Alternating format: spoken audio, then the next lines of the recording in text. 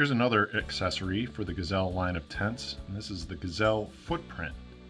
The Gazelle T4 Plus and T8 size tents. So what is a footprint? Well, historically with every tent I've ever had, it's either been a backpacking tent that's had a small ground sheet that's carried with the tent, or I've added a tarp to my car camping tents. And this is merely to protect the tub of the tent from the ground, from rocks, sticks, basically anything that would pierce or wear away at the bottom of the tent.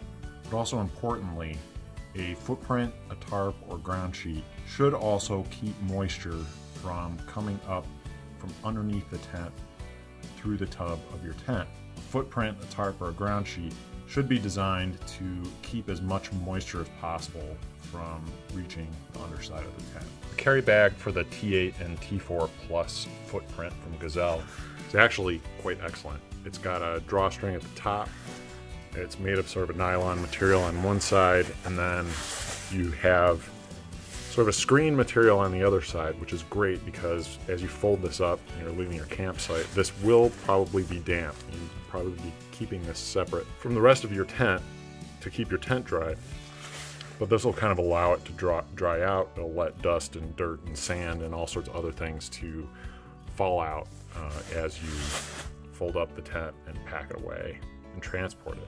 The carry bag is actually well sized. I've never had a problem folding and then unfolding the ground sheet and folding it back up again to get it in the carry bag. So why a footprint instead of a tarp? What's the difference? Well, usually I use heavy duty tarps. They're heavy, they don't fold back quite as evenly and as flat as something that you might see here. This footprint is made of the exact same material. I think it's a 300 denier material. It's the same material that the tubs of the Gazelle tents are made from. It's a decently tough material. It seems durable without being too thick. It's pretty lightweight for what it is. And it is a waterproof material. A footprint is usually perfectly sized for the underside of the tent without sticking out. And also, importantly, where it can be staked into the ground will match up with where you stake your tent into the ground. So you only have to use one set of stakes. So unfolded, you've got two sides of the footprint here. And one side is shinier, and this is sort of the waterproof side, the seam sealed, seam taped side.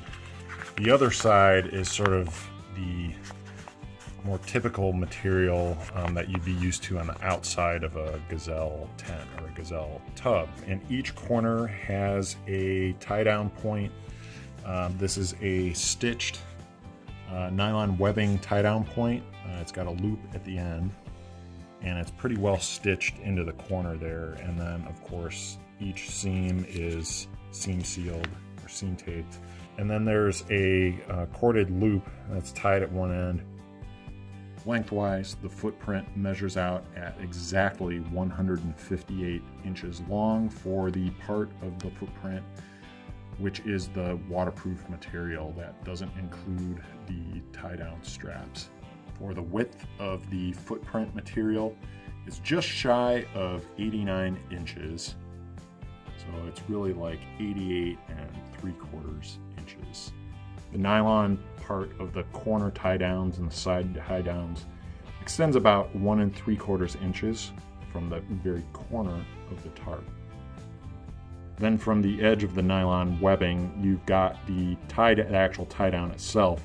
It extends about another 4 3/4 inches at its maximum. So there's about 6.5 inches from the corner of the footprint diagonally to the maximum location where you could stake it down. So each corner has a tie down point, and we'll sort of walk around real quick here to show you. There's the other corner, and then halfway down the middle, same as you would have with the tent, there's also a tie down point for the footprint, and that's how it is seam taped and stitched. Now if we look again at one of these corners or the edges of the footprint, you can see that the material is folded back on itself and rolled and then stitched, double stitched There are actually two seams in the middle of the fabric, so if I zoom out here a little bit, you can see how large this is, and about 1/3 of the way we have a seam running down lengthwise, or widthwise I suppose, all the way down the footprint, and that is seam taped. And then we also have another one, another 1/3 of the way down. So there's two of these down the middle. You can see for these seams the way that they are stitched. Again, it's sort of the same as the edge where it's rolled over on one end, and then on the other end that's also rolled over, and then those are double stitched together and then seam taped all the way across. So pretty durable. So erecting the tent on a footprint is really easy. The footprint really does an admirable job of not bunching up or sliding around when you're erecting the tent on it.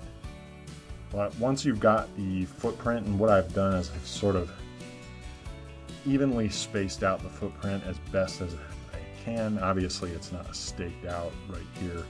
What we're going to be left with is that the sort of outermost portion of the loop lines up pretty well perfectly with the grommet that's in the stake down points on the tent. Well, it does not extend past the edges of the tent. It really, you kind of have to actually lift up the tent here to see. You can see that it doesn't come all the way to the edge of the tent. Now, on a Gazelle that's not necessary, because this part of the edge of the tent, there's no tub floor right here. This is sort of, you've got the tub floor velcroing in right here, but then it goes in towards the floor. Whereas this is extending out towards the edge of the tent. This will wick moisture away. So you don't really need the footprint to come all the way to the edge. But if we lift up a side of the tent, you can see here is our tub floor and here's our footprint. So the footprint does a pretty good job of coming out to where the edge of the tub floor actually is and what the usable tub floor will actually be. So you're not really going to be stepping on the sides of your tub, and so really this does an excellent job of covering the areas where you're actually going to be putting pressure on the bottom of the tent with your feet and with your gear. The footprint, at least for the T8 and T4, does come with 6 of these wire stakes. I would really just use the standard stakes that come with the Gazelle, or the optional all-terrain stakes that you can get with Overland Edition tents or buy separately.